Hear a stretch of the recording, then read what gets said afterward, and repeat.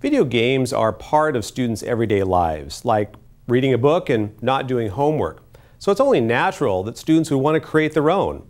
And that's just what's happening at a program at Skyview High School. Just going to call it Master Pro because we're going to... Kim Hansen is like almost everyone under the age of 40. I do play video games pretty constantly. Her students are the same way. They signed up in droves for her video game programming class. Well, I've always played video games, wanted to figure out how to program them and just how they work. But what they learned quickly is that it's a lot harder to create a game than it is to play one. No, it's not easy.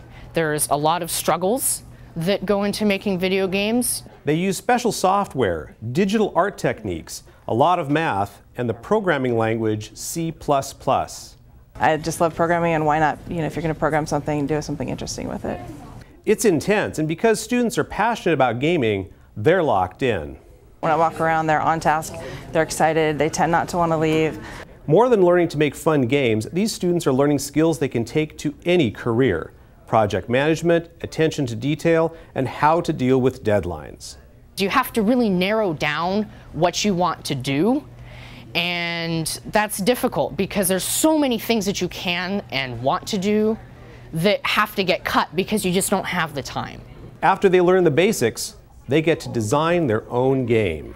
And so that final product is kind of a really cool goal to work towards. So it's really cool seeing what they come up with for their custom games.